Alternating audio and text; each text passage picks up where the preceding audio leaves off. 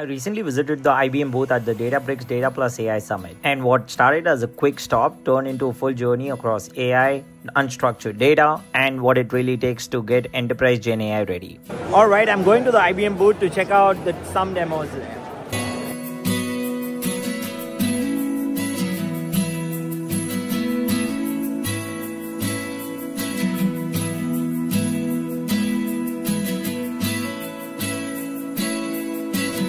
I took a live demo of watsonx.data, IBM's open hybrid data lakehouse. It's designed to make both structured and unstructured data ready for AI, and it integrates with existing tools and cloud environments. They walked me through how organizations can build data pipelines, govern, access, and package trusted data products all in one place. That foundation is what allows AI agents to work at scale. Right after the demo, I attended a session by Stephanie who laid out the data reality most enterprises are facing. She shared over 90% of the enterprise data are unstructured, but less than 1% is actually used by GenAI today. It shows why many AI initiatives fall short. She also explained why traditional RAG systems struggle. They can't handle messy, unstructured enterprise data well. But IBM's approach combining structured and unstructured data in watsonx showed a 40% improvement in accuracy. That's a big deal if you're trying to build agents that people can actually trust. The session included real-world examples too, like saving 5.7 million in IT operations, improving worker safety in construction. For me, seeing the demo and then hearing the strategy from Stephanie made it clear this isn't about proof of concepts anymore. This is more about turning data into something usable, governed, and production ready.